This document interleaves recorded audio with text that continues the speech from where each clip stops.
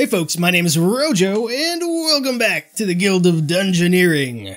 When we last left off, we sadly were defeated by Emperor himself out in the Fire Lord adventure here. And I think for this episode, we're gonna actually do something different. And I've decided, actually, I'm going to go ahead and pick up the Mime and the Bruiser just to give them a chance to get on camera a little bit, I guess. And you know, they're interesting classes. It'll be a while before we get the Shapeshifter either way, which is sort of what I'm going for. So we'll grab these guys. That's fine.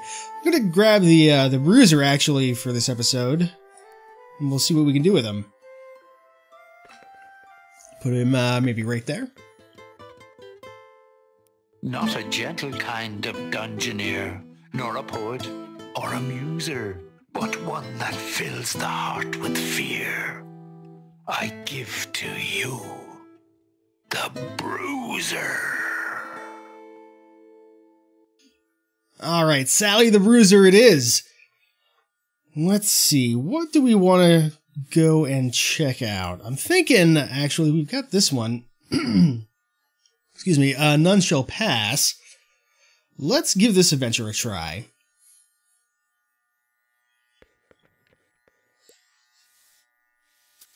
Alright, defeat one skeleton. Aha! Let's see what you can do. Alright, man, you asked for it. So one skeleton, that's not really that tall of an ask, except this particular skeleton is surrounded by bullshit. We can either get a Fountain of Decay or we can get a Fountain of Blindness. How about, no. What is this, what's this fountain gonna be? Fountain of Clairvoyance. Alright, we can roll with that. Go ahead and, put a goblin here, get some levels, see how we do. Yeah, the Bruiser's got a little bit of a mouth on him. It's, slightly amusing. Also, interesting thing about the Bruiser is their trait, Spiky. When you fully block an attack, you deal 1 damage back to the enemy, which is also an untyped, unblockable bit of damage.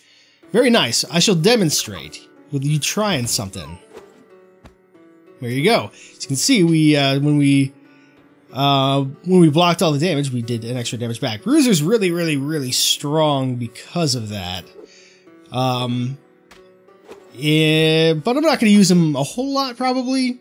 I don't think we'll need to. I think while he's extremely strong, the other classes are a little bit more interesting, I guess, if that makes sense. I guess it doesn't really matter what we do here. He's going to destroy himself for us. That's nice. What do we got? Paper crown, wooden board, and a Koopa. I'm going to grab the board. It's strong for obvious reasons on the Bruiser, but it's also just a good item. The skeleton's got a lot of physical attacks, although it does have some magical attacks as well, I believe. If we're actually lucky, we might just get a skeleton in our hand if we just keep going this way. So let's drop a couple rooms down and we'll fight a nasty rat. Now we have that fountain. I think it's going to make this guy predictable, so we get to see his card well before he plays. Yeah, well before he does anything. I'm just going to block that bite, or sorry, that neurotoxin, because it's pretty nasty. As is fitting of the name Nasty Rat, I suppose. Claws. Yeah, we can trade like this all day. This is fine. We're gonna win this exchange. It's got a lot of unblockables actually. And another neurotoxin, but we can certainly block that. Alright. Excellent. If you're looking for something to block some magic damage, that'd be kind of nice. That Holy Seal is actually something that would fit the bill quite nicely. Alrighty. Ooh, a Mimic. I kind of screwed myself as far as being able to go certain directions here. Guess we'll put that there, and let's start heading back in the other direction, I guess. Oh, I guess we're, well, oh, okay. We'll put this imp here either way, I guess. He's going to do a lot of magic damage, but I think we've got the chops to take him out. We do have one card that gives us magic defense in our deck, so it's something. It's gonna hit us with some flares, hitting with an oi. Like, we'll win these exchanges. He's only got one card that does 2 damage, if I recall, so we don't need to worry about it too terribly much. I don't think he has any block cards. If I'm remembering correctly here, yeah, there's that fiery weapon. We'll block one of the damage though. Which certainly keeps us in the lead here. And oh shit, we have nothing but block cards. Awesome. Well, block that and nullify that damage. There we go. There's some damage. It's actually a little bit harder than I thought it would be. What are we thinking? Leather-bound tome. Let's take a twig. It's not a very good weapon, but it's better than not having it, I suppose. Only just, but better. And I think we'll build some rooms off in this direction. Just because we might get a skeleton and maybe we can divert ourselves over there or something. I don't know, it's not that big a deal. Headbutt, yeah. Bruiser's pretty good against these kinds of cards because he blocks it and then also does a bunch of damage back. I'm not going to block that pain, actually, because he's got worse cards to worry about. I'm not going to block that darkness either. That's the one. Acrid Fog is pretty nasty. And a bite, we can't block that, so I'm going to have to just oi him here. And he will destroy himself, but we'll repel it just for good measure. Very nice. What do we got now? Mage robes. Yeah, I think we'll take the mage robes. That stiletto's pretty good too, but we'll take them. We'll definitely take the mage robes here.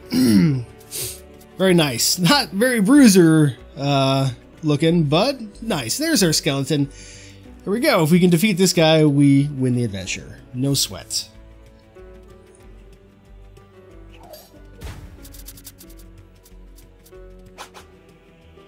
Alright, what are we thinking here? He's gonna headbutt us. Let's block some of the damage, I guess. Well, I guess we'll technically sort of block it all. Anger, I'm just gonna let him hit me with that, and then I'm going to hit him so we... Oh wait, no, that's right. He's brittle, not decay. My bad. But yeah, I didn't want to use you trying something on just 1 damage like that, so... Drain, should have saved that holy seal, I guess. That's fine, we'll still get a little bit of damage through here. Strike, we can definitely take care of a strike. This guy really should be no issue for us. And Spook! I'm sorry to say that you have been vanquished. Alright, very nice. Well, victory, it being such a fine, fleeting thing, is often not to be found. Who knows what horrors the future may bring? So cherish it while it's around. Alright. We could consider unlocking some more items here. Do we really even want to get all these other items? I don't know.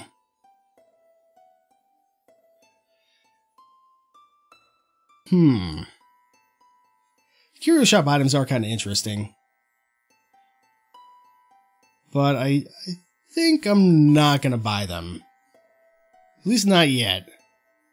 It's interesting that these are not grayed out, but these ones are. I don't know if that's a UI bug or what's going on with that exactly. What is the requirement for this? Require 411 more gold and a talisman of the trickster purchase. I see. Ah.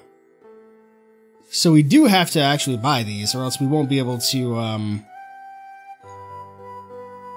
get these later on. So I guess we might as well start buying these things. We don't really have a lot of choice here.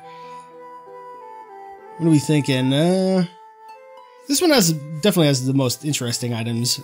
So we'll build a curio shop, I guess.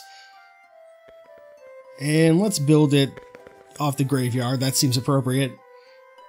Alright. Well, I think that's going to do it for this episode. Next time we will go exploring again. We might continue with this adventure here. Give our bruisers a little bit more of a workout and see how that goes for us. But until next time, my name has been Rojo, and thanks for watching.